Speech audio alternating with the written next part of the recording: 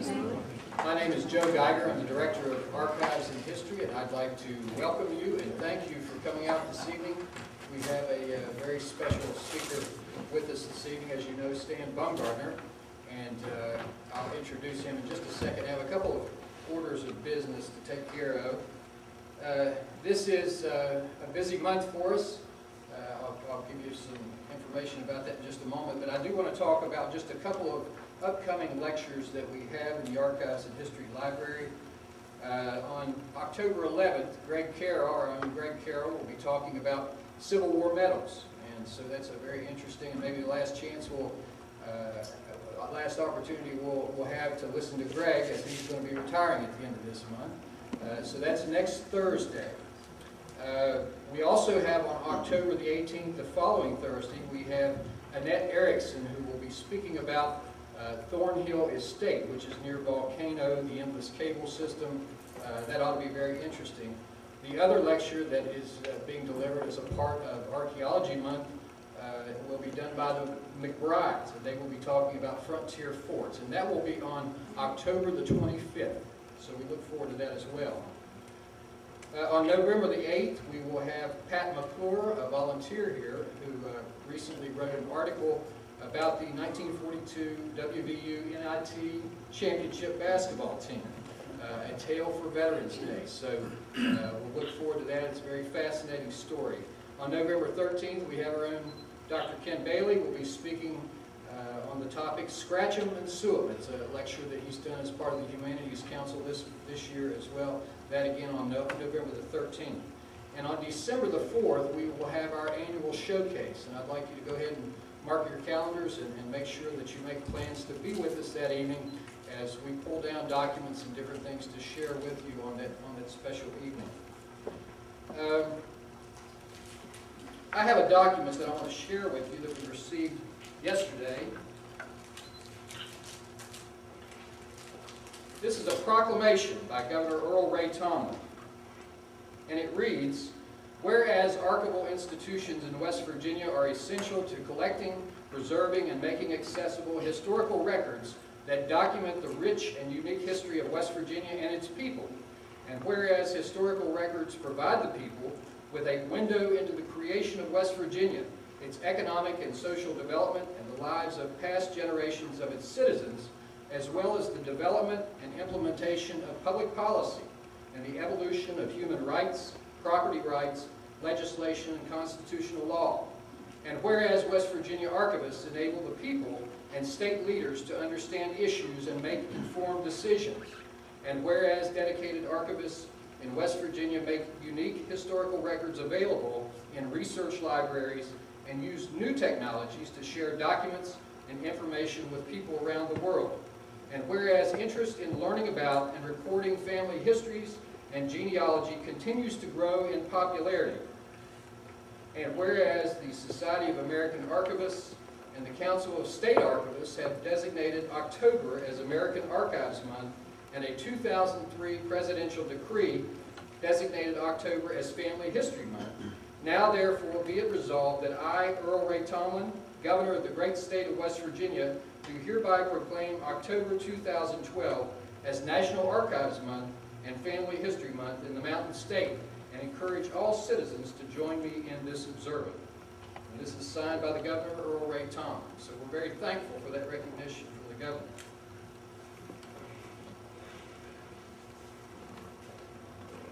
Now our speaker, as I said, it's kind of a homecoming because we have Stan Bumgardner this evening. Stan, of course, worked here. Stan has been a professional historian for more than 20 years.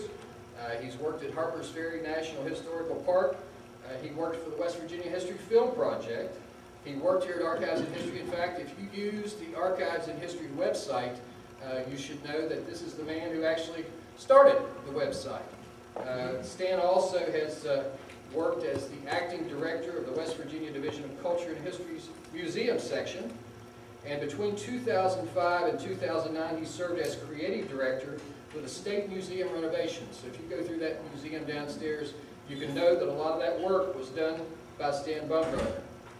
He also, in 2009, developed the South Charleston Museum Foundation's new Belgian glassworkers exhibit, and currently is collaborating with the museum on a project to document the memories and photographs of retired Kanawha Valley chemical industry workers. He also created a traveling exhibit for the documentary The Great Textbook War, and later helped write an accompanying curriculum for the documentary and exhibit. He's also a pretty good fiddle player and pretty good singer. I don't know if he's going to entertain us this evening, but we're very thankful to have a very special speaker, Stan Bumgardner.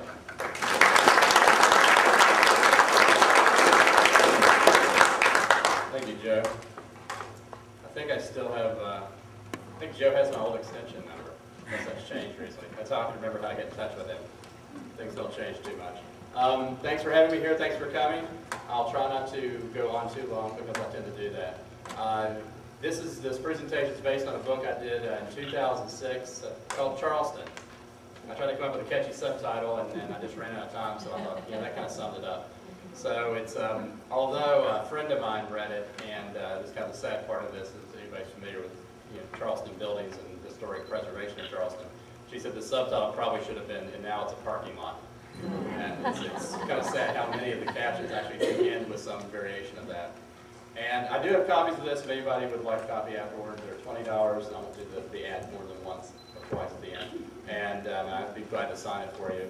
And also plug different colleagues' books up here. Billy Joe Payton has a more recent book out in Charleston, Then and Now, which is a kind of a different perspective. It's really interesting, where he takes old photos and he puts it with the current views. So if you don't have a copy of Billy Joe's book, I'm not selling them for him.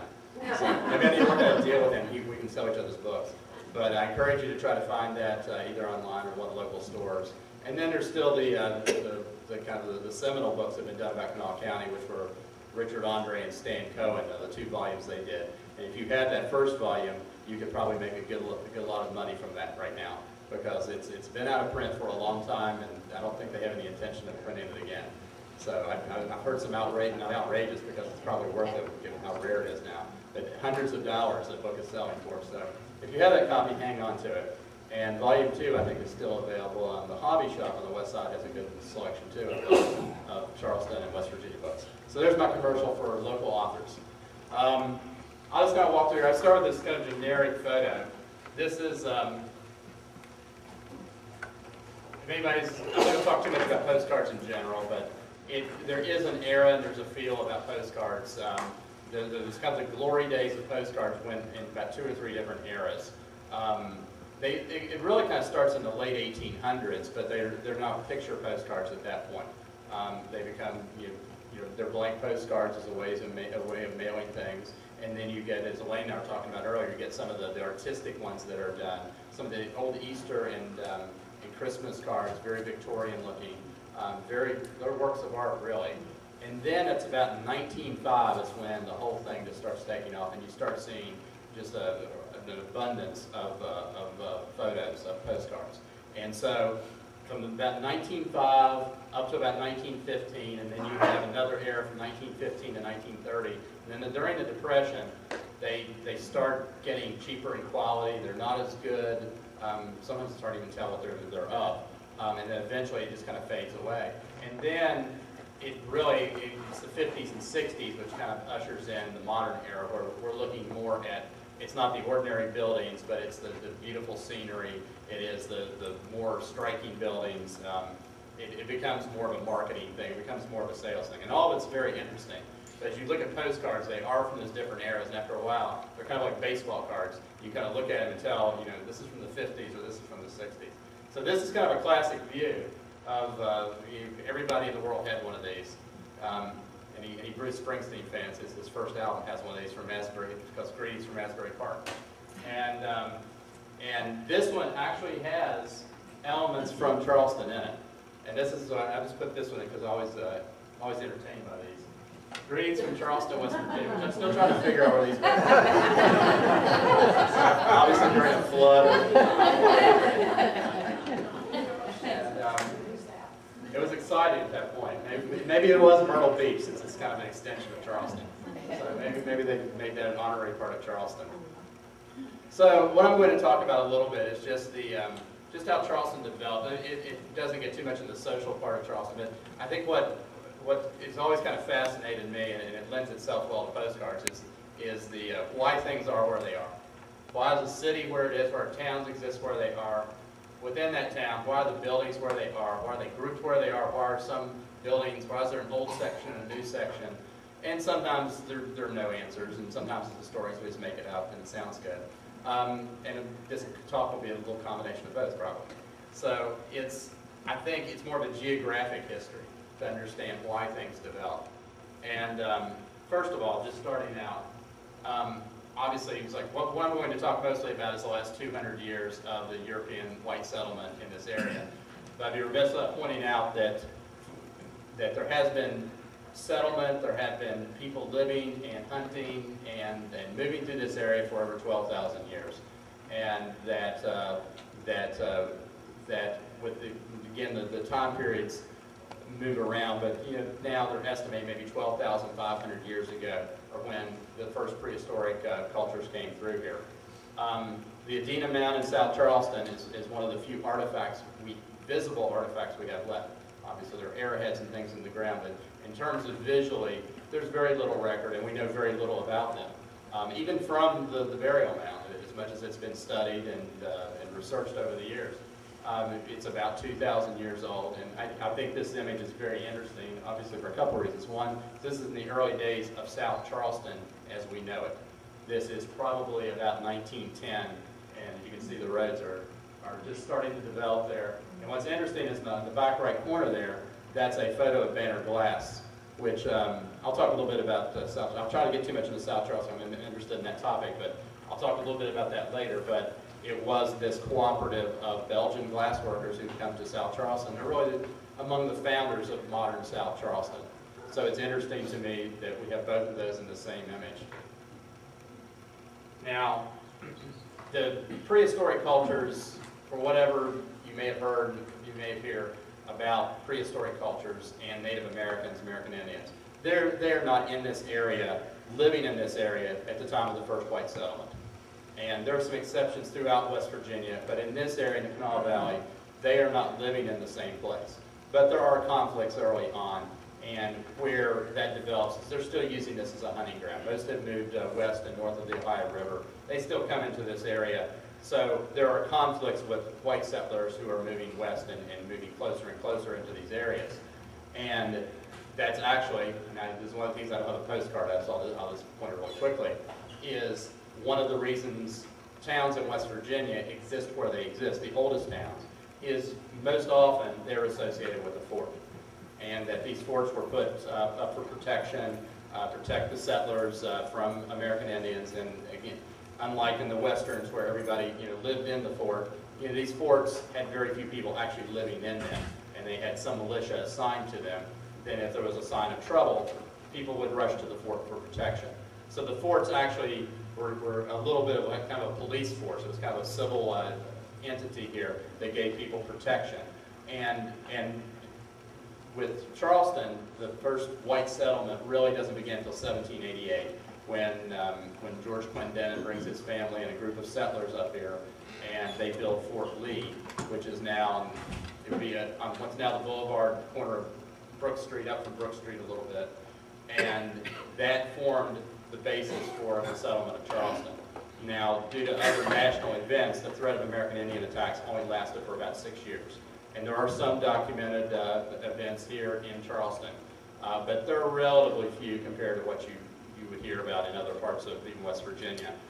So the fort served its purpose in attracting settlers to this area, but not long after it was built, within 6 years, it really didn't serve much of a purpose as a fort anymore. But it was an anchor for this town of Charleston, which was established in 1794, again by Clendenin. And Clendenin's kind of an interesting character because he's a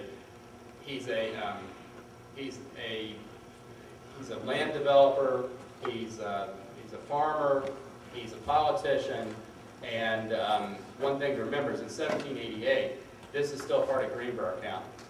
And Clendenin is a delegate to the Virginia General Assembly from Greenboro County. And so he manages to get authorization to have the fort built here, and he gets approval, authorization to extend the old state road, which goes all the way to Richmond and beyond, to Charleston.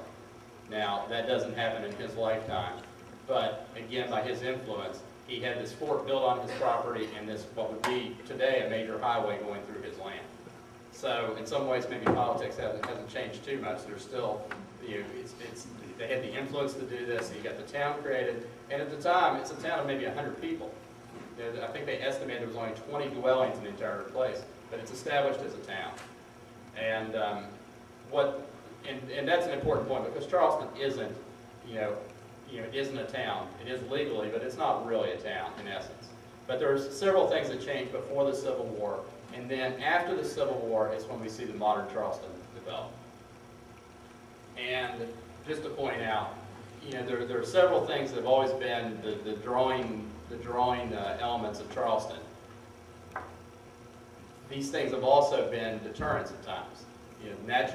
Geography of West Virginia is, we have all these natural resources, we have all these rivers, but different times of the year, you can't travel. Even today, there's certain places in West Virginia you can't travel in the middle of January. The rivers were like that very early on. The prehistoric cultures used them quite often, but they were, before dams and locks were built, they were very susceptible to the weather, and you'd have low water, you'd have high water, you'd have ice in the water. So whatever it might be, you could only depend on maybe being able to use the rivers maybe 6 months of a year. So it was hard to develop a reliable industry based on this until they addressed the improvements on the river. Now, one of the major developments I mentioned, the old state road coming through, it actually reaches Charleston in the 1820s. And for anybody familiar with Cedar Grove and the history of Cedar Grove was the big town in this area, in the Kanawha Valley, until this road is extended. Because Cedar Grove, the old state road coming over from Richmond, connects to Cedar Grove by the 1790s. There's a fort there, there's civilization there. This road doesn't get extended until Charleston until the 1820s. But just like today, where we have 3 major interstates coming through Charleston, you had the equivalent of that back in the 1820s and 1830s. Because by the 1830s, not only do you have this road, which is the James River Canal Turnpike, and at the time this postcard was shot, this was Kanawha Street, which is now the Kanawha Boulevard on the east end. But it's the James River Canal Turnpike at this point, Midland Trail, up through Hawks Nest, all the travel that we've all made many times.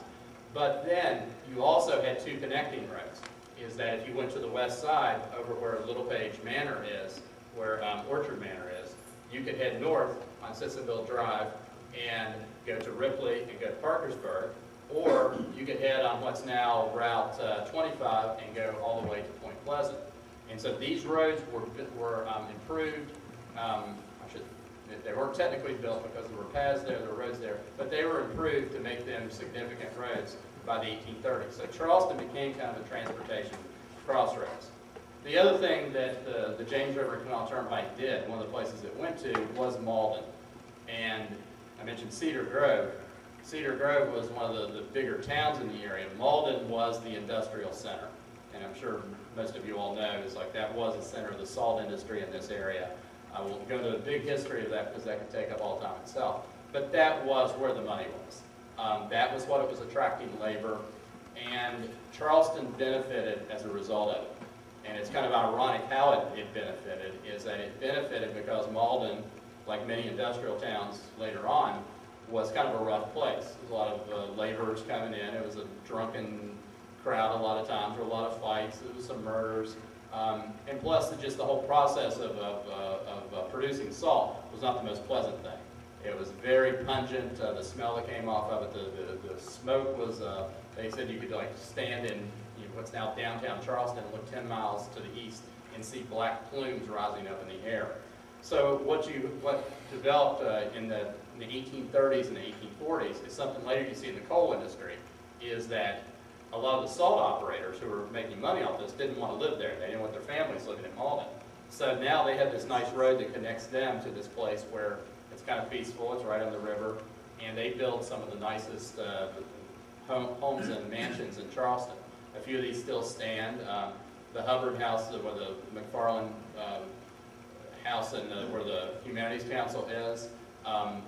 There's a Ruffner house, Augustus Ruffner built a place. It's kind of hidden. You have to look at it. 1506 on the boulevard, and it's called think it's called Cedar Grove, or Cedar Lawn. And it's a really nice little gray brick building. It's kind of hidden by trees. And then one of the most obvious is right over here is Holly Grove, which was built about 1815. Some of these also function as taverns.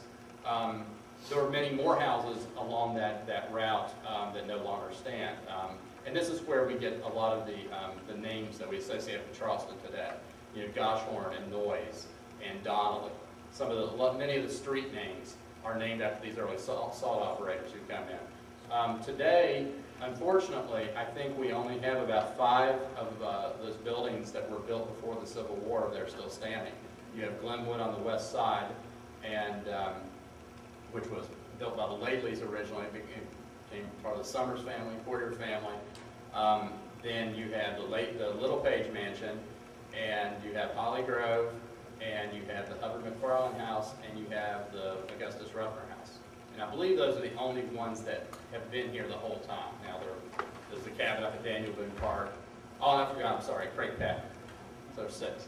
So there's ones that have been moved and kind of reconstructed and such. But those are the ones that have been here throughout. Slides start speeding up here. It's not a lot. I have very few slides from the 1830s. I was lucky with this one because I talked about this. One thing about doing a postcard, a history based on postcards, is that it's kind of a challenge. It ties your hands. It's kind of like a game. It's like I wanted to tell the history of Charleston, but I didn't want to go outside of the postcards. You know, so many times I could have brought in a photo. I thought, okay, this would have been great. Could I take a photo of Holly Grove or whatever and put it in there? But I wanted to play by the rules and keep it all postcards. And so I was lucky on this one that this was an Edward Beyer painting. Edward Beyer, an artist who traveled throughout Virginia and Western Virginia in the 1850s. And he's most known for his illustrations of the springs, White Sulphur Springs, Red Sulphur Springs, all the springs down in Monroe and Greenboro County. But he actually got over here as well, and he gave us, I know this is kind of hard to see here, but he gave us really the only view we have of Charleston before the Civil War. And in I think most historians feel his illustrations are pretty accurate. He gives us a lot of details. This would be from kind of the foot of South Hills, looking over toward what's now downtown Charleston. And I don't have to talk loud, I guess. But just to give this some perspective, this right here would be about where the levee is today. That there were 2 ferries that operated at the levee. This would be about at Capitol Street, and this would be another one, a competing ferry. And I mentioned the James River Canal Turnpike. It came right down here, and then it came down to what's now Clendenin Street. It crossed by another ferry. It comes over this side of the river and continues on. And there were ways from Clendenin Street, though, to get that way, to get north, to get over to those roads that I talked about that went to Point Pleasant and went to Ripley and Parkersburg. So, again, downtown Charleston becomes this hub of transportation.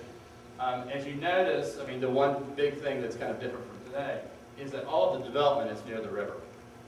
And that's for a couple of reasons. One is that by this point they have made some improvements on the river, particularly down at Red House Shoals, where they can get bigger boats up the river. There's no railroad yet. Roads are, they're still questionable. You don't move industry and goods and a lot of people on them if you don't have to. So if you're having industry, if you're having any type of economic activity, it is tied to the river.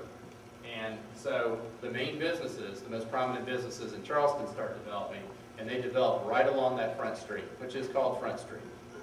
And you'll see it referred to different things, the James River Canal Turnpike, later Canal Street, but all the activity is there. From the original design of the town, it's around those first 2 streets, Canal Street and what they originally called Back Street, or now Virginia Street.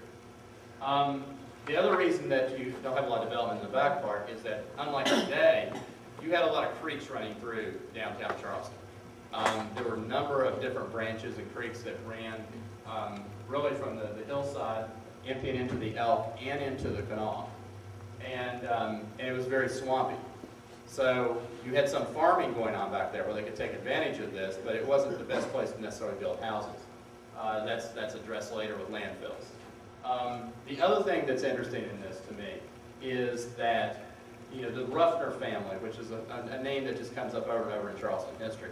The Ruffner family ends up buying, I mentioned George Clendenin, Joseph Ruffner in 1795 buys George Clendenin's property, and then he adds property from the Dickinson family, and the Ruffners end up owning about everything at one point from downtown Charleston all the way up to Malden. And then they lease off this land and eventually sell pieces of it. But they at one point owned about everything. And one of the things that they had was the East End, what's now the East End, where we're at right now, that this was the Ruffner farm. And it was a working slave plantation that you know, Western Virginia, compared to Virginia, didn't have nearly the number of slaves that Virginia, traditional Virginia had, which was almost 50-50. But in Charleston and Kanawha County, about 10% of the population was slaves. And most of them were working in the salt industry. But then you also see some who are working on these various plantations, including the west side was divided up into 5 plantations. And all the flats on the west side was just farmland. But the Ruffner plantation would have been everything on the right side there in the back. And again, that's where we are today. And in part, that explains some of the strange road patterns that you have over here. The one long block, it's just how that was divided up in the 1870s, and that to the estate of the Ruffner family not wanting to give up part of the estate at one point or a time. And in fact, if you look on old maps, you will see this part of Charleston, because until, I think, 1907, it's one of those dates I need to look up, until 1907 or so, this was not technically part of Charleston. Maybe 1895. 1895, this was not part of Charleston. Before that, if you look on old maps, this was called Ruffner. And I never understood where the term South Ruffner came from until I saw that one day. It's like, oh, okay, this was Ruffner and that was South Ruffner. So the South Ruffner stuck, Ruffner went away in terms of maps. So this is what Charleston looked like on the eve of the Civil War. And that, as you can tell, it's a very small town. It's only the 4th largest town in what would become West Virginia. There's only about 2,000 people here, which is significant compared to some of the small towns. But, you know, West Virginia becomes a state during the Civil War, and the capital is in Wheeling. We'll talk about that in a minute. And in Wheeling, there are about 18,000 people. Wheeling is not on the level of Richmond, but I think it's about on the level of Alexandria and some of the larger cities in Virginia. So Wheeling's a major city. It's a major manufacturing city. Charleston's a sleepy little town compared to that. So when we look back on it now, sometimes some people ask, like, well, why didn't they put the capital in Charleston to start with? And it's like, well, it was basically a swamp with very few people here. And the transportation was bad, and there was little economic activity. And I don't undersell the economic activity, because there was. You had pharmacists, and you had lots of manufacturing that the local area relied upon, especially the salt industry. But still, you didn't have the self-sufficient industries you'd have in a place like Wheeling or Pittsburgh, for instance. So, and this is the old Kanawha Valley Bank that was at the corner of Capitol and the Kanawha, now the Kanawha Boulevard, and it would be on the northwest corner. And I show this because this is a remnant of the salt industry. Is that Charleston had a bank very early on, but it didn't have a lot of capital, and it didn't have a lot of chance for a lot of capital until the Bank of Virginia decided to place to locate one of its branches here in Charleston. And originally it was supposed to be in Canal Salines or Malden, and you even see some of the early banknotes, or it's the Bank of Canal Salines. But the bank was actually established here in Charleston, and it was established right on that corner in the 1830s. And so after the Civil War, then the Dickinson family, largely as large investors, established the Kanawha Valley Bank in 1867. This was its first location. And the other reason I like to show this is that if you can count a parking building as being part of a bank, that means that this corner has had a bank on it since the 1830s, because the Chase parking building is there now. Okay, so Charleston's a sleepy little town. There are 3 major events that change all this, and they're pretty simple, and I won't try to waste a lot of time on it, but I mentioned the transportation problems. The first is the completion of the C&O Railway from all the way to Richmond and then connecting, obviously, to the Atlantic Ocean in 1873. And the last spike is driven in January of 1873 at Hawks Nest. Once that happens, there is a way to get through central West Virginia for the first time.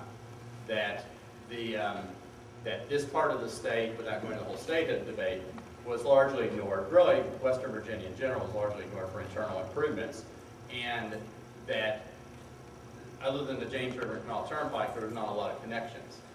For years, they tried to build a canal, and it kept getting stalled and had money problems. The railroad had the same problems until Collis Huntington took it over and was able to make it work. So when it arrives in 1873, suddenly you've got a new way to get goods into Charleston and out of Charleston, and you've got a better way to get people into Charleston too. 10 years later, in 1883, the Kanawha, Michigan Railway is completed into Charleston and from Toledo. And then 10 years after that, in I think 1893, it connects with Gully Bridge.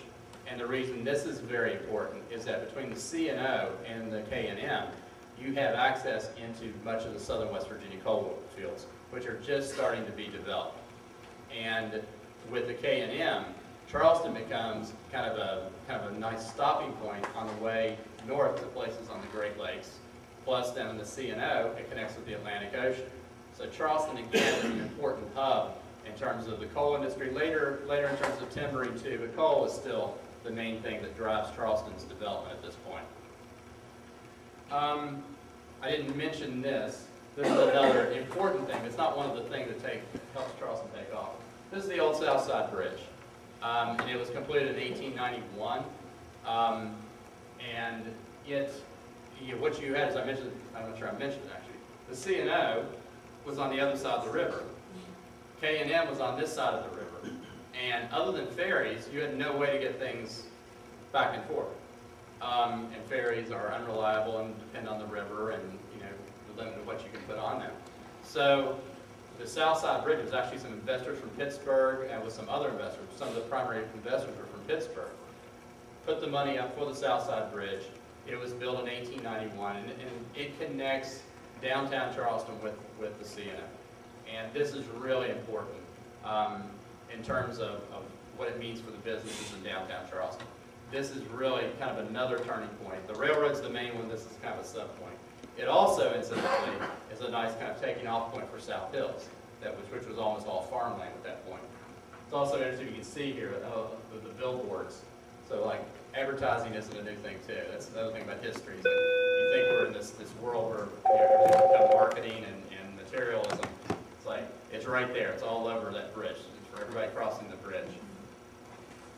And the second really important thing was the improvement of the river. That there had been some improvement of the river before the Civil War, as I mentioned, but it got destroyed in the flood of 1861. So there was a project after the war that eventually fell in the hands of the Army Corps of Engineers. And they started designing this in the 1870s. And they were going to design 12 locks and dams spanning the entire Kanawha River, going up to the falls at Gully Bridge, all the way down to Point Pleasant. In the end, they only built 10. And these were kind of unique types of dams at that point. They were the first types of their kind built in the United States. And it was built on kind of a French model. And it's still kind of, the technology functions the same way today, of lifting the boats up and down to get past those certain points. And with this, you have 3 locks that are built in the Charleston area. You have the one up at Dickinson, you have the one at Marmet, and you have the one in South Charleston, locks 4, 5, and 6. And with this, they created a 14-mile slackwater navigation pond, basically, where these huge coal barges can come in and park. And before this, we had limited access to the coal industry through the rivers. But when this is built, when these dams are put into place, Charleston becomes a major center for the coal industry in West Virginia, particularly in this region, but also in southern West Virginia. You start seeing money pour in here. Some of the biggest coal operations in the state have offices here. Coincidentally, you also have lots of lawyers showing up. So there's lots of ancillary businesses that go along with all of this. And in Kanawha County, too, this is something we don't think about today, but like in the 1880s, Kanawha County was the second leading coal producer in West Virginia. And even by the teens, I think it was still the fifth leading coal producer. So this was a major industry. The other thing that's kind of interesting, and I doubt you all can see it. Maybe you'll see it a little bit. But that's the old C&O depot. And there aren't a lot of photos of it. There aren't a lot of good photos of it at all. And it was kind of built in the old C&O, what I call the old C&O depot design. It's kind of a board and batten design, and it's what you've seen in movies and everything else. And it apparently was an embarrassment. It had been there since the 1870s. And the C&O was embarrassed by it. Charleston was embarrassed by it. And so in 1905, the new C&O depot is open, which is obviously really spectacular as depots go. I mean, the C&O depot at Huntington is very impressive. There aren't too many in West Virginia that can compare with this. And obviously, this is one of the ones we still have around, so we haven't turned that into a parking lot, fortunately. Then the third thing that comes along that's really important is the Capitol. Is that, I'll try to do a very quick history here, but the Capitol was built, when West Virginia becomes a state, Capitol was in Wheeling in 1863. By 1869, Democrats are gaining more power. Wheeling's a Republican area. This is way oversimplified. Wheeling is more of a Republican area. More of the Democrats are concentrated in this part of the state, and they kind of make deals with some of the Republicans from this part of the state, and they vote to move the Capitol from Wheeling to Charleston, with some money coming in from the city of Charleston to make this happen. Now what you see here is the second Capitol that was in Charleston. The first was on the same site, downtown, corner of Capitol and Lee Streets. The first one, I don't have a postcard of, because there's only a couple of known photos of it ever. In fact, I'd never seen one ever until one show about 15 years ago. And that when they got here, Charleston still wasn't that different. In 1870, this is still before the C&O Railway is completed all the way. It's before the locks and dams. So it's still kind of that sleepy little town. And we're talking earlier, like how Governor Atkinson wrote at the time that, before he was governor, wrote that the legislators would still find lots of spirits and wine and food and taverns to go to here. And so they wouldn't miss Wheeling that much. Well, apparently they did. It's like there weren't that many taverns, the food wasn't that good, the town, there weren't enough hotel rooms, the Capitol wasn't ready when they got here, so they were spread around town. And so within 5 years, they were kind of fed up with the situation, and they moved the Capitol back to Wheeling. By this point, it's kind of a running joke, Capitol moving back and forth, so they put it up for a referendum.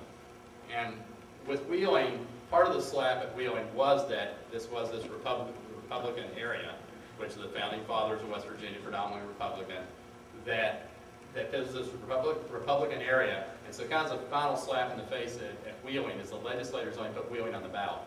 And Wheeling is still by far the largest city in the state. So it comes down to Charleston, Clarksburg, and Martinsburg, and Charleston wins easily. And so a lot of improvements are happening in this time period, in part to try to win back the Capitol, then second of all, to try to keep it once they get it here so people aren't upset anymore. So one of the things they do is they put about $375,000 into this new Capitol on the same site, this Victorian Capitol. And technically, the state offices moved back here in 1885, and technically there's a dedication in 1885. So technically it opens in 1885, and we always call it the 1885 Capitol. It's really not complete until 2 years later. So they're still working on this for 2 years. And then, one thing that you start seeing in Charleston is that between 1860 and 1880, the population of Charleston triples. And then beginning in 1880, you have this massive growth that we're going to talk about a little more, that is just coming rapidly. Again, spurred on by the railroads, the river, and the Capitol being located here. But then all the businesses that come with it, and all the professional groups that come with it, is that you have all the makings for a major modern city here at this point. So the Capitol opens in 1885, and in less than 20 years, they've run out of room in the Capitol. And so across the street, where the Huntington Banks building is now, the old National Bank of Commerce, they built the Capitol Annex, which is kind of a fortunate thing in history because the Supreme Court and some other offices move in there, but also the State Archives and the State Museum move in there, which becomes fortunate when 16 years later the Capitol catches fire. So we're fortunate that we have many of the things that, many of the artifacts that were in the early museum and the original records, archival records, are still here because of the Capitol Annex. And for many of you, you may remember this as the old public library, because after the Capitol was moved up here, this building was not needed anymore. And so it becomes the public library. It's also used by Morris Harvey College, at least for some of its classes when it moved here from Barbersville in the 30s, before what's now University of Charleston was built in the late 40s. So this building has a lot of fond memories for a lot of people, and unfortunately it was kind of, when they abandoned it to go into the current library, they let it deteriorate, and then while it was awaiting demolition, it caught fire, which unfortunately is another theme of Charleston buildings that we have. Mysterious fires while buildings are waiting to be demolished. But and that's, as we think about a new library being built, hopefully we can all be a little more proactive with the current building, which is, and I think it's 100 years old this year. So hopefully we can find a use for it before it starts falling in disrepair. Again, just showing that city planning and government planning and just that whole geography thing I was talking about, where things are built. You try to guess, they do it with schools today, what's the population going to be in 10 years, in 20 years, and you build your government buildings, you build your schools, all that, anticipating that you know how big the town's going to be. Well, the county courthouse, the current county courthouse was built in 1894. Here you see the original section of it. You can still kind of go down and look at it. If you notice, obviously there's this big sidewalk here in front of it. That's now filled up with the front part of the courthouse. What most of us think about as the front of the courthouse was not even there in the beginning. And it was added on in 1917. So 23 years later, they've already outgrown their courthouse. 5 years after that, they have to build an addition on the back. And the reason for all this, and it's not all people pouring into Charleston. It's partly where Charleston is expanding its boundaries and taking in more territory. But part of the reason it's taking in more territory is the population is spreading away from downtown. That Charleston's population between 1880 and 1920 grows from about 4,000 to almost 40,000. So, that's a 40-year span. That's just kind of remarkable. So in that time period, it was kind of hard for the city planners and county planners and state planners to keep up with the type of growth they'd be facing. Okay, so now we're going to kind of go like a little tour through downtown Charleston. This is one of the great photos of, I would love if this weren't in a postcard, I'd love to see this in detail. This is one of the great photos of Charleston history. And this was about 1905, and maybe a few years before, but that's about it. And I'd like to start here because, as I mentioned, going back even to the Edward Beyer illustration from 1854, the main business section of Charleston was right there on Front Street. That this was where the business section was. This is, if you lived in Charleston from 1870 to 1900, or even before, if you went shopping, you probably would have been going to Front Street.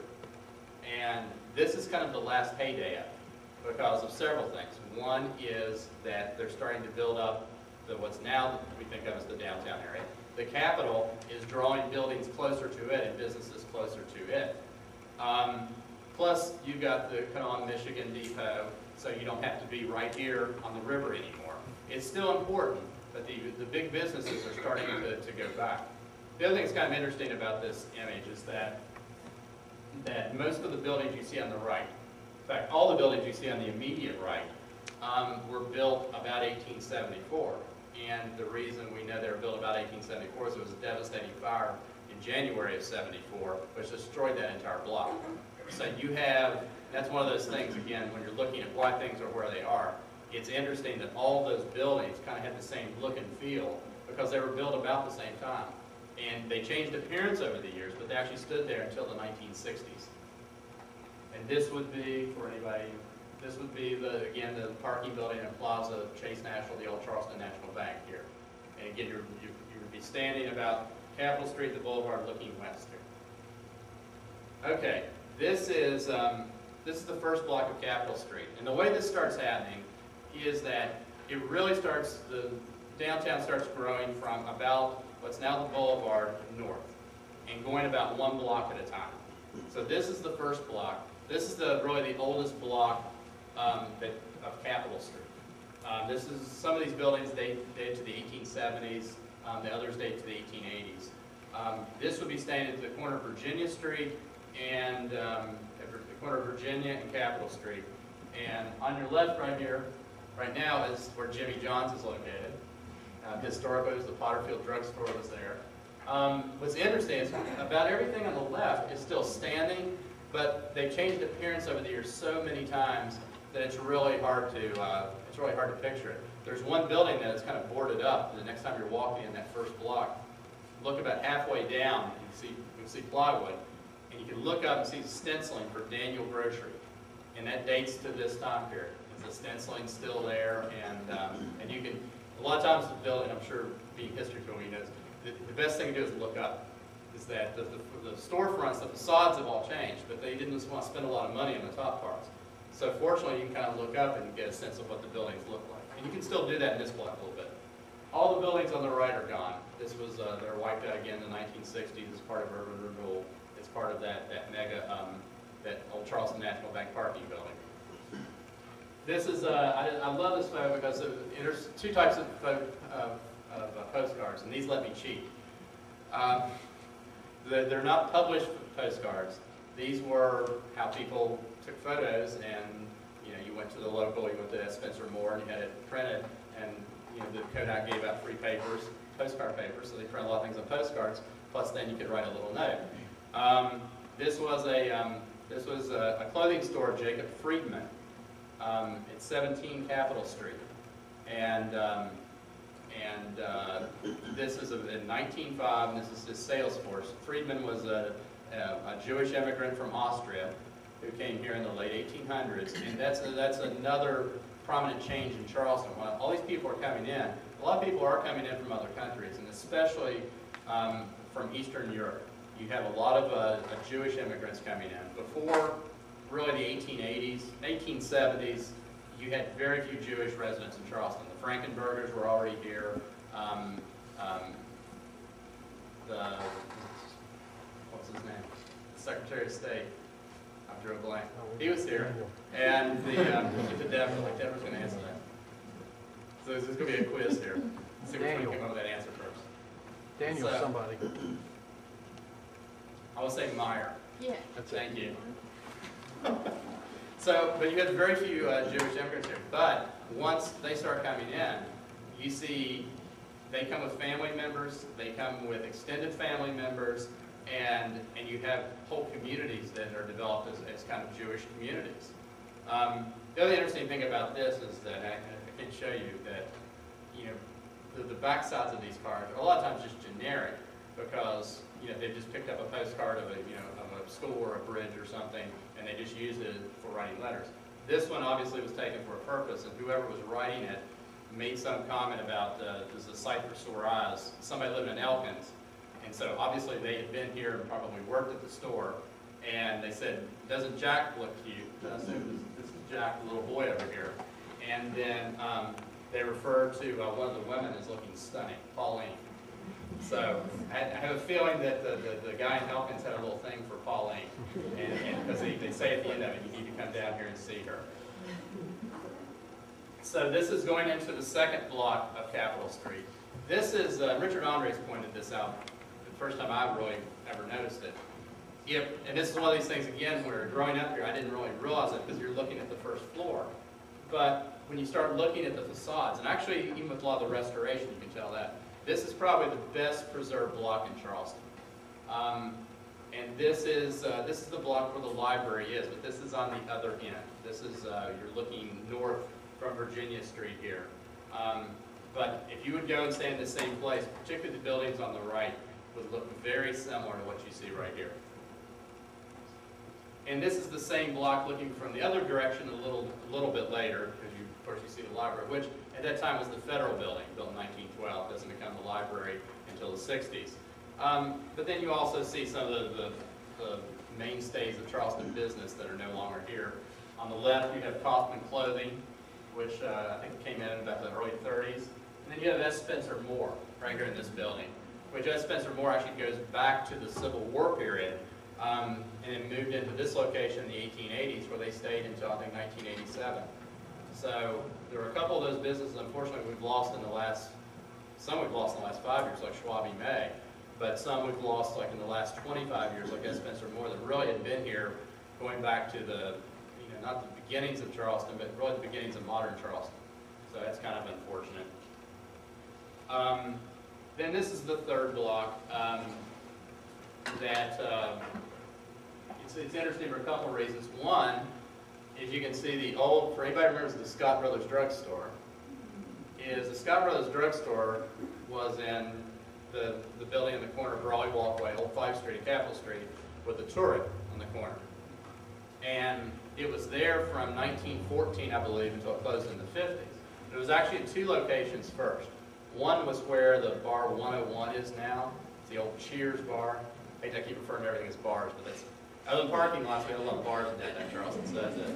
And then it moved into this building here in the 1890s and stayed there until 1914.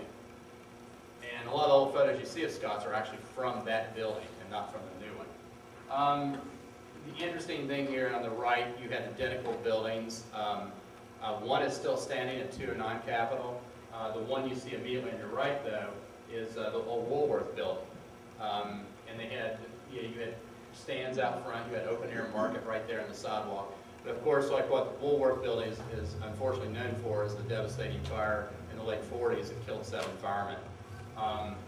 And the new Woolworth building, at least titled Woolworth building, was built on the site.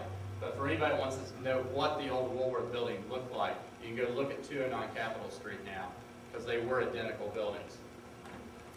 And then during the same period, this is when we had our buildings that we still are kind of treasure as the landmarks of Charleston. The Frankenbergers and the Kanawha National Bank were built there at the corner of Virginia and Capitol in 1914. It really wasn't, and you can still see it's kind of a 2-sided building. But the Kanawha National Bank went down in the Great Depression, so it's not remembered as well, even though its name's still on the building. Frankenbergers, of course, stayed until the 1980s, and most of us remember going to get closed there. Then on the one on the right is the Capitol Theater, which was originally built in 1912, and then it closed down in 1919. It was opened as a vaudeville theater. It closed in 1919, was kind of remodeled for movies, burned, and then in the early 20s, it kind of reopened and stayed in operation until the late 1980s. And I'm sure most of you remember the Kearse Theater, is that fortunately we were able to save this theater, even though the Kearse didn't quite make it. It's one of those buildings that kind of burned as it was waiting for demolition. Growth in downtown Charleston was happening dramatically in the early 20th century. And so you had this new development. This wasn't unique to Charleston. You had this all over. But it's kind of interesting because we've managed to preserve many of these. Arlington Court is these courtyards. And they're kind of the apartment buildings of the day. They're nicer than most apartment buildings now, but they were the apartment buildings of the day. And like I said, Arlington Court still exists. This was Hubbard Court. And this was actually on the site of where the Clay Center is now.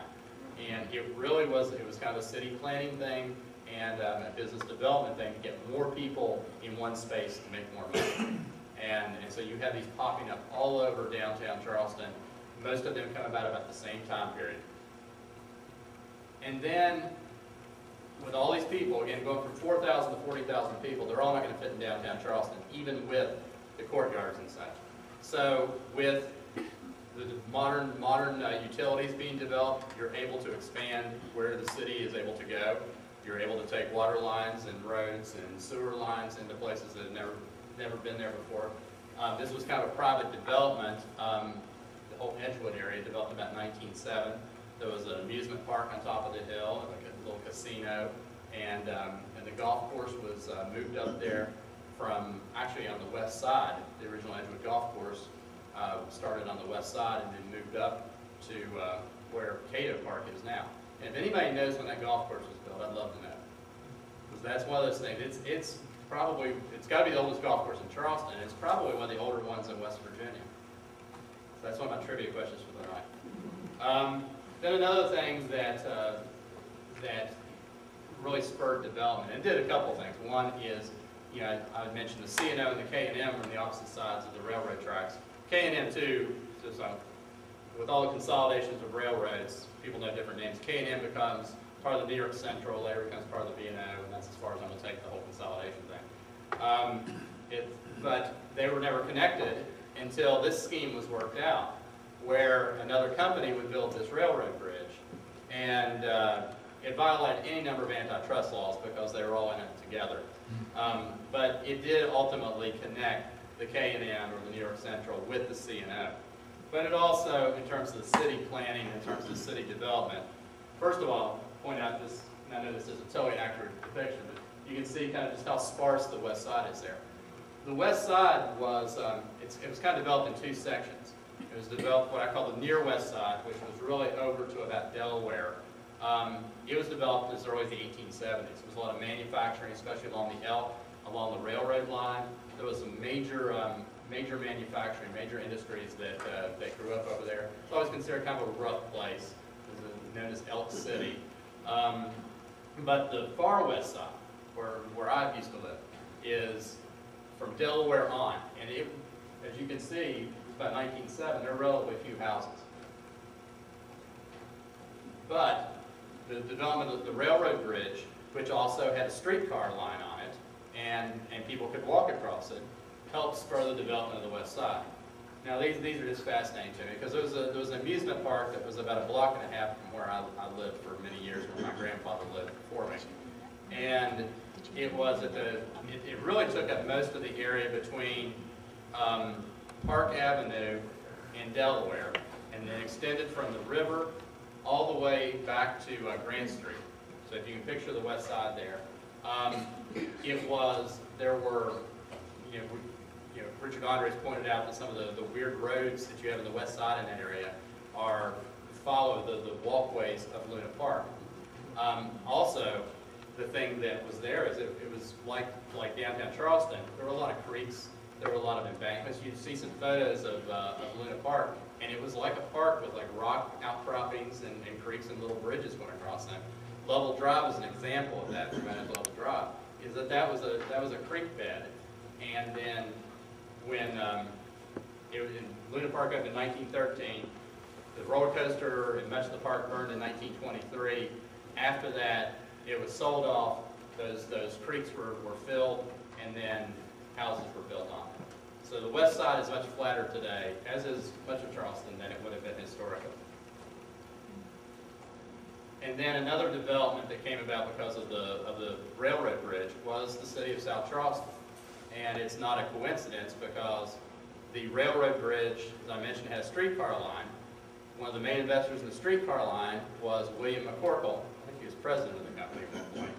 And then he was also head of this Kanawha land company that owned all of South Charleston down to about where the break would be with Spring Hill today. That this land company owned this. And again, this swamp thing is going to come up. It was a swampy area. And so he knew that he had this streetcar line, and he needed reason for people to go to South Charleston. He also had this land, so he needed to sell this land off. So he saw an opportunity. And there were these two companies out in Indiana that made flat glass by hand, and Dunkirk and Banner Glass.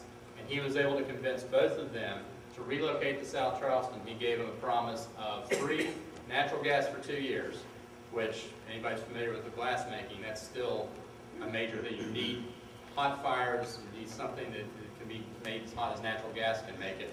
And so natural gas is a big thing, and they were running out of gas in Indiana. So he made him this deal, and he promised them this town that, I guess there's no proof. It's a he said and she said type of thing. But these people who came from Indiana were certainly surprised when they got here, and they found no houses, and it was kind of swampy. And for that first year, many of them living in boxcars during the winter. And they were kind of middle class people. They'd come from a real town, and they got here, and it looked like they'd been dumped in the middle of the wilderness. So they literally, and I always call them Belgians. Many of them were Belgian, some of them were German. They really built the town of South Charleston, the modern town, from scratch. Now there were some things that were already there, but really what we think of South Charleston grows from this early day. This is Dunkirk glass. This was the second of these glass factories that came in.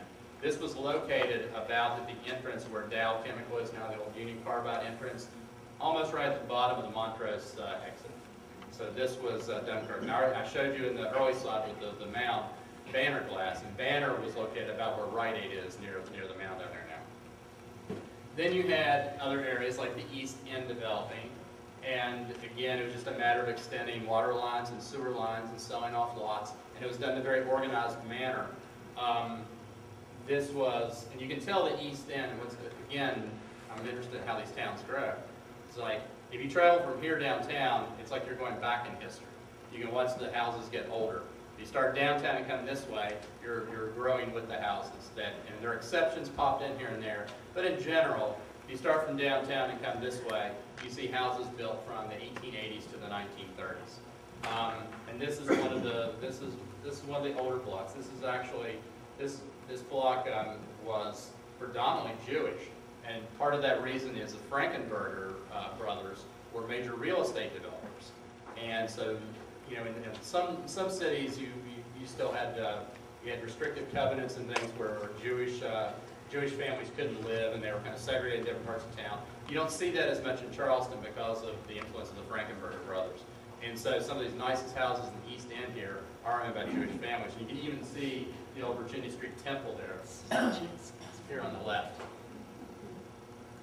And then I just think it's a neat photo, and partially because we're so close to it. This is Lee Street looking east from Beauregard. And you can see the houses you're getting this arts and crafts style house. It's getting newer, so you're getting into the 20th century.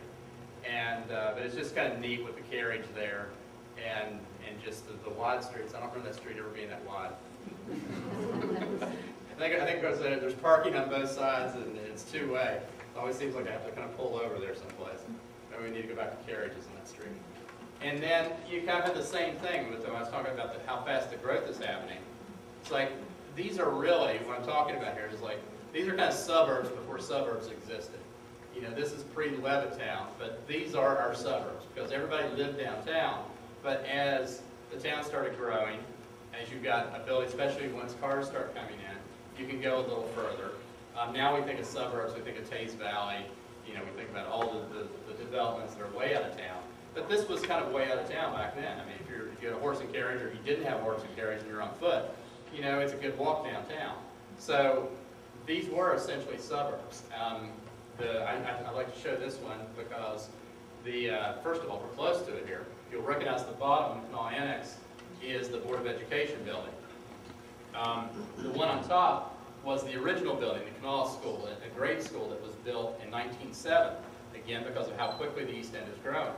And just how quickly the area was growing and how kind of poorly they planned for it or anticipated it.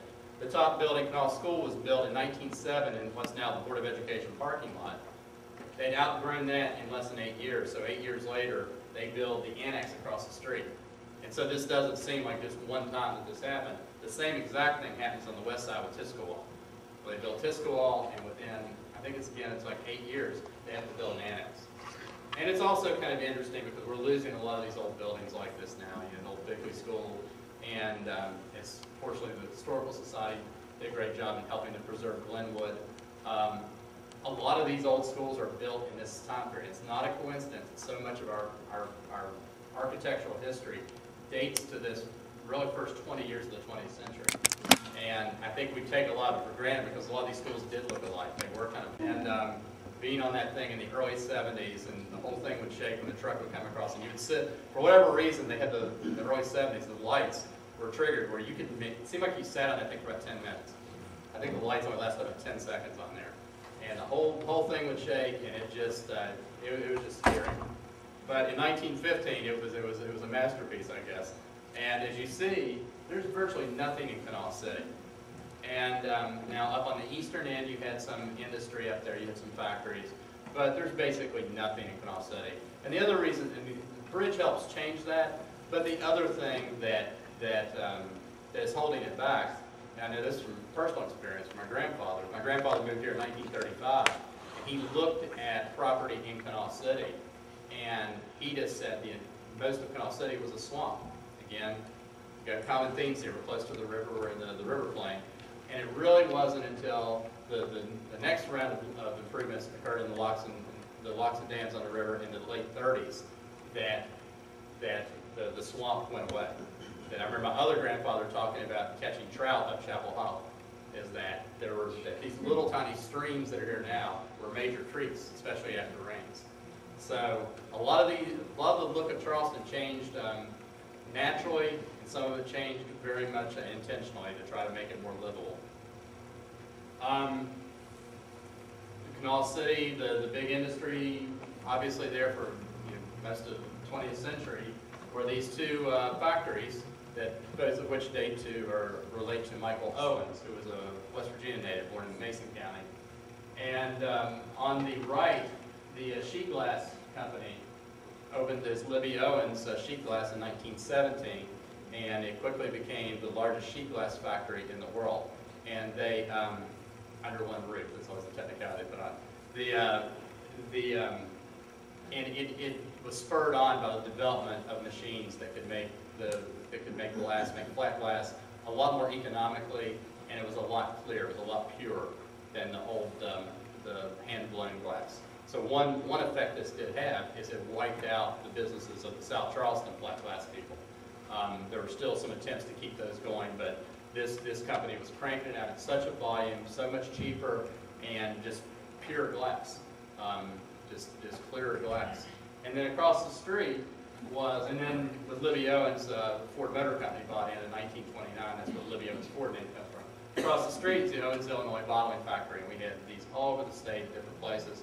And that factory stayed open until 1964, I believe. Okay, this is, I mentioned that I was kind of hamstrung. We're trying to tell a history of a whole area through a few postcards, and the postcards are limited. These picture postcards are just godsends in this. This is a man who, Edward Saunders, I believe is his name. And again, I'm guessing on that because I had to do a lot of research. I spent more time on this one photo than I spent probably the rest of the photos in the entire book. Because I scanned it at really high resolution and I kept zooming in on the sign. And then I went back, came here, and I went through the old Charleston directories and all. And I matched it up. And it's the West Virginia Shine Company.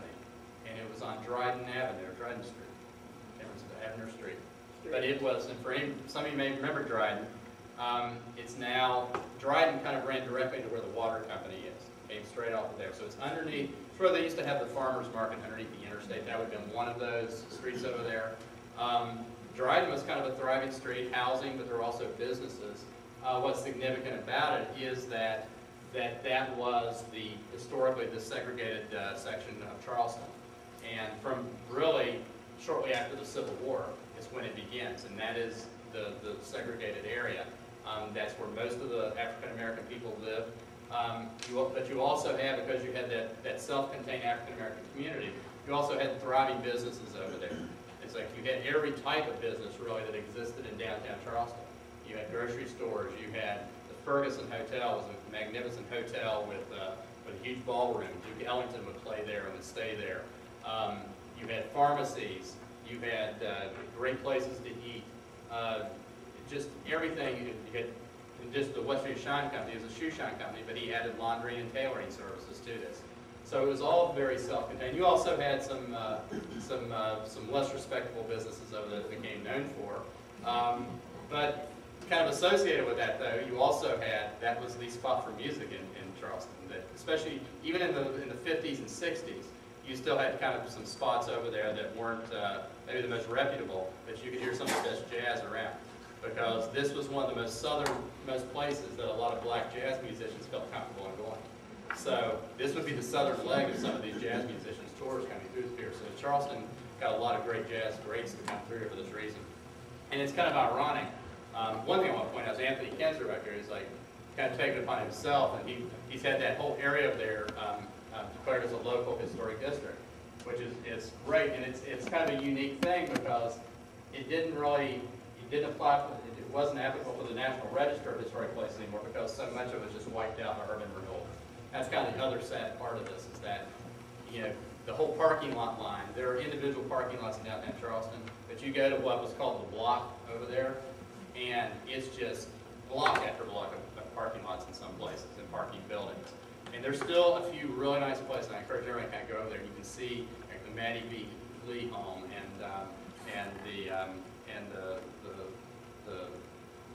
the Gilmore, Hardy Gilmore house, and just the Starks house, and the whole Garnet High School. And because this is another tradition of Charleston, that unfortunately we have less of that percentage-wise than we have everything else around. But it fell to two things really. One is, it's kind of an irony, is that integration in the 1950s actually kind of hurt some of these businesses. Is that once some of the businesses in downtown Charleston were enough, it's like some of the businesses, they could go to some of the shops on Capitol Street and pay less money than they were paying. Sometimes it was a little higher quality, or getting clothes in from different places. And so a lot of the people a lot of African Americans who lived in their area started coming into the traditional white businesses, and you quickly see these traditional African American businesses going out of business, really in about a 15-year period. And then what really wipes them out is this concept of urban renewal, which I won't go too far in, but I mean, it was, I'm sure many of you lived through it, and the concept of the theory was that inner cities were dying in the 50s and 60s, and that this was going throughout the country. And the theory was you tear down whatever's old and you start over. Well, disproportionately everywhere, and you see it in Charleston over in the Triangle District and the block, what became the area where the town center is now, is that these were where poor white people and African Americans lived. And although it's not documented, it's pretty obvious to see where that was concentrated. Now, they probably did some good things as much as I love old buildings. There were some fire traps on Capitol Street and on the boulevard by that point that were, the firemen had already said they wouldn't go in. If a fire broke out, they would not enter the building. They would let it burn down rather than risk the lives of the firemen. So there were some positives that came out of this, but it was also used as this tool to kind of like wipe out this whole area here. So we really, it's kind of a black eye in Charleston's history. And you can again go down Capitol Street and you see all these historic buildings from the 19th century, and then all of a sudden you enter this other area where it just looks like, almost like a bomb has gone off, but it just got wiped out. And associated with that is that, this is an interesting card for a couple of reasons. One is that maybe this is the early days of driving, but either this guy's trying to take this other guy out, or just is trying to figure out how to drive. Plus, maybe if you grew up with this, this would have been easier to deal with. But I can't imagine the streetcars going right down the middle of Capitol Street while you drove on either side. Now, the fact they didn't have parking on either side, maybe that made it a little easier. But again, that's kind of a narrow street. So I would think maybe he's swerving out of the way of the streetcar at that point. But the other thing interesting about this one is it shows some of the businesses. The Hotel Fleetwood is an old hotel again, another parking lot that we have. But it's interesting too, we have the old O.J. Morrison store, which many of you all may remember down close to where Graziano's is now, which became its home like in 1920. But it actually started up in Jackson County, where O.J. Morrison was from, and then opened here, I think, about 1910. And it stayed here for about 10 years up the street. This is, by the way, this is that 300 block where Taylor Books, Allen's Ice Cream is. And then McCrory's here is exactly where Adelphia is now. Maybe you'll remember McCrory's, but as you'll note, it looks a lot different. This is the actual building, but there was a fire in the 1920s, wiped out the top floor, so they remodeled it entirely. The other reason I like to show this, and I'm showing at this point, is that when I talked about the integration in Charleston, is that it just didn't come naturally. Is that a lot of black activists in the 50s took it upon themselves to conduct sit-ins along Capitol Street, and in one day they were able to integrate every lunch counter that was still open at that point in one day, with the exception of the Diamond. The Diamond held out for 2 years, but McCrory's was one of those. And that was in 1958, and it was actually about 18 months before the sit-ins at Greensboro, North Carolina, which have more historical significance because of where they occurred, but it's still interesting that there was that type of activity here 18 months before that.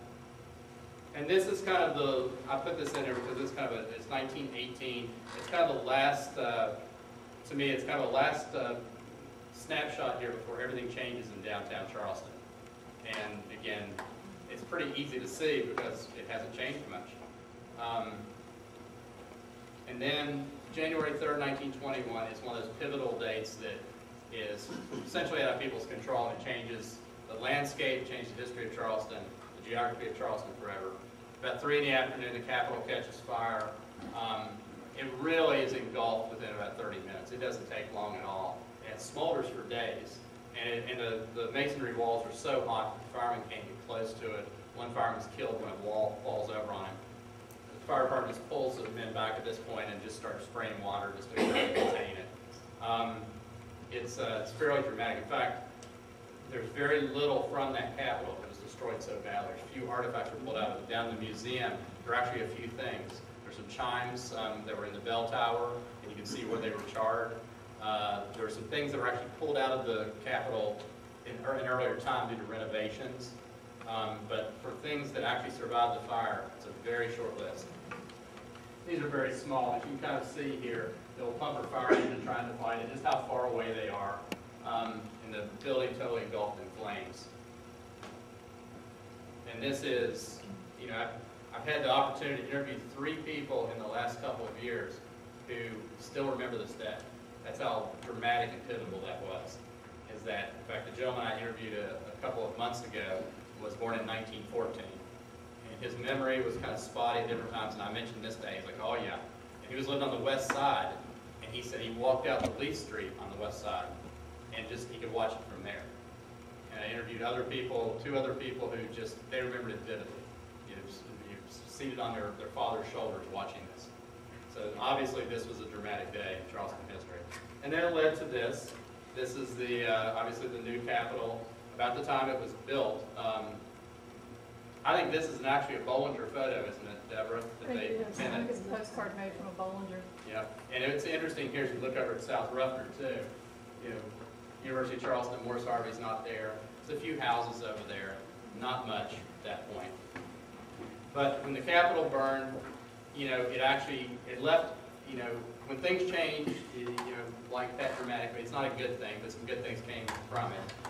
There are a few remnants left, as I mentioned. One of the remnants, I'd like to show this, is that this is the triangle.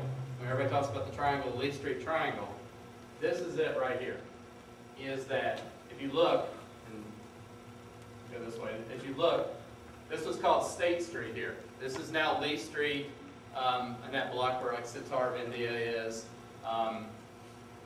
That was called State Street historically.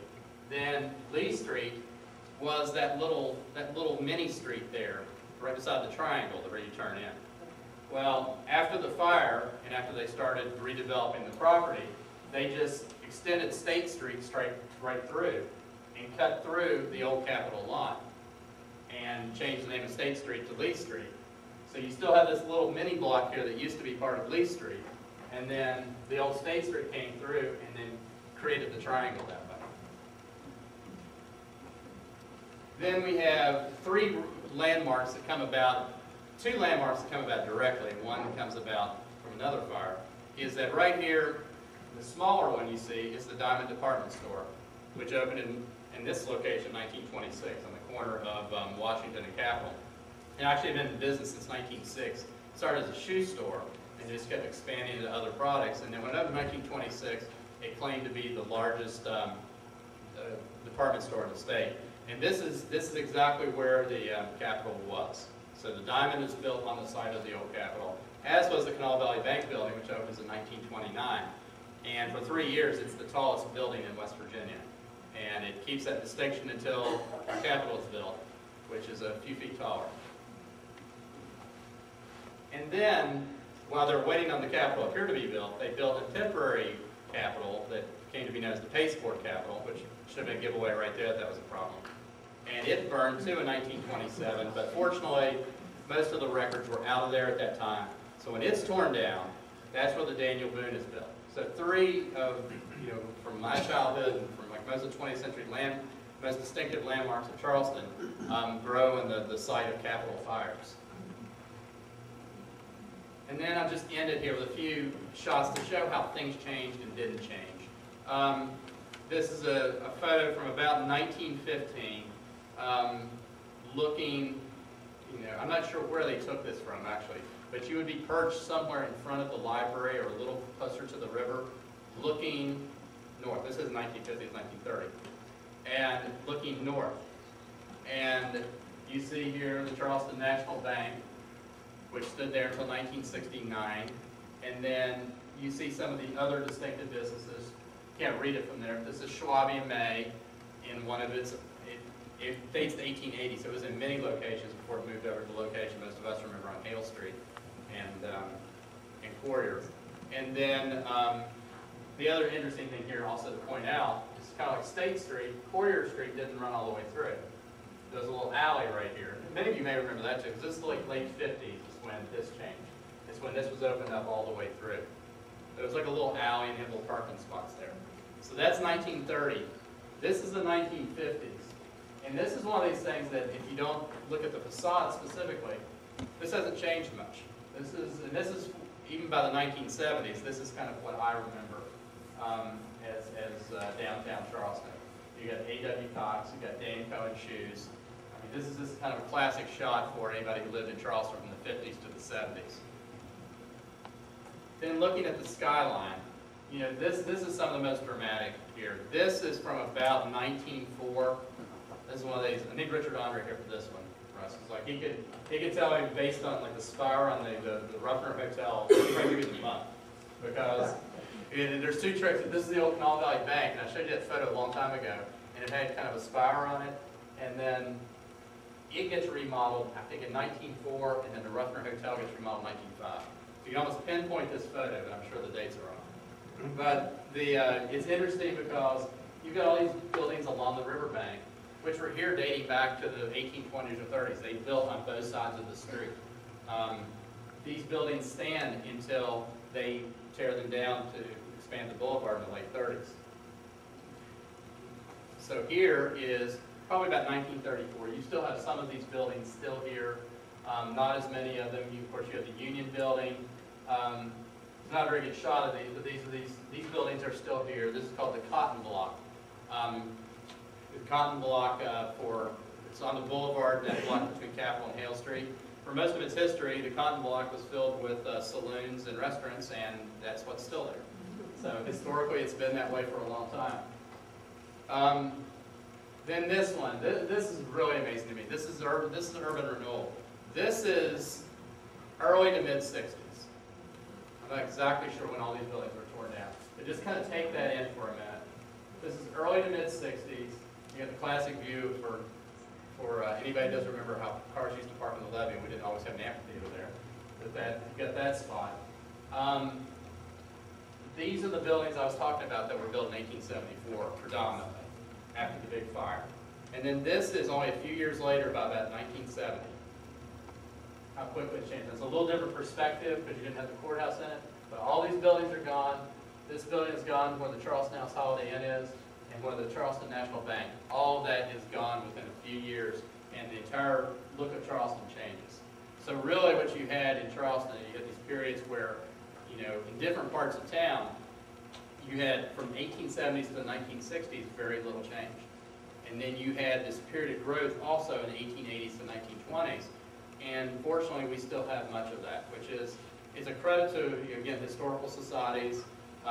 It's credit to some of the law firms and the groups in downtown Charleston that took an interest in it. All the different groups, the Charleston Renaissance, I was trying to think of, that really decided that, okay, this is about in the 80s that this is when we could lose a lot of these buildings. And they dedicated to it, we've been able to keep it. So it's one of those things where the more they change, the more they stay the same, in that hopefully we're getting more back to kind of reusing some of these buildings and appreciating that all of these buildings tell a story, where they're located, how they look, why they look that way, that it's all part of the story of Charleston. And next time you go downtown Charleston, just look up. Don't look at the facades anymore. Just look up at the second floor, and you'll see a different look of Charleston. That's it for me. I'll take questions, And again, if anybody would like a book, they're $20. I'll be glad to sign one for you. Anthony. Back on a couple of years ago, during one of the trolley tours, you talked about a football field here on East End before Lately Field, where the around the area of the women's club now. Did you talk about that? Yeah, that was East End's interesting to me for a lot of reasons. All the Victorian houses and kind of the outlandish houses that are in the East End, they're very interesting. But I'm looking at the growth of all this. Is that if you look in this block most immediately to our west here, most of the houses were probably built in the 1920s, and some apartment buildings were built in the 30s even. And that's because the capital's moving up here. So before that, this was a big field. This was a whirly field. It was a football field and a baseball field. And it was used before they built Lately Field in the late teens. So, and it kind of like took up even some of the street space over here. And there was another ball field on the west side where the new grade school is on Florida Avenue. That was a big ball field. More questions? Well, thank you all. Okay.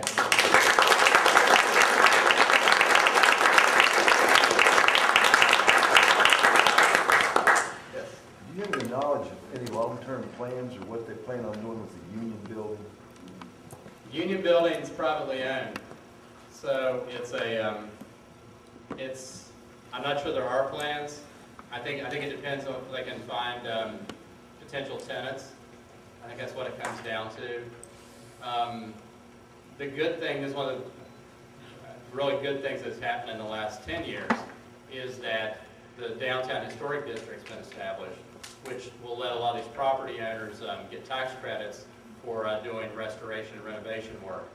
So that's probably the best motivation, but that's the thing, and that's why it's so hard to do much about this, is that almost all these buildings are privately owned, and it doesn't matter whether the building's on the National Register or not, you can pretty much do what you want with a privately owned building. The only time that it really comes into play where there's any say from government is when public money is used or when it is a government building. And it usually has to be 50 years old on top of that. Yes? Was there ever an airport in Kanawha City? There was an airstrip, and it was actually used by Billy Mitchell during the mine wars, during the Battle of Blair Mountain. He was used as a staging area. Didn't do too well. They got lost, and they never played much of a factor. He was trying to show how air power could be used. But there was an airstrip that was there. In fact, my father talks about building this house in I think 1946 or something, up around Venable Avenue and 39th Street, and he had to use a pick to pick through the asphalt when they got down underneath. The runway was still down there. Yes. They tore down the houses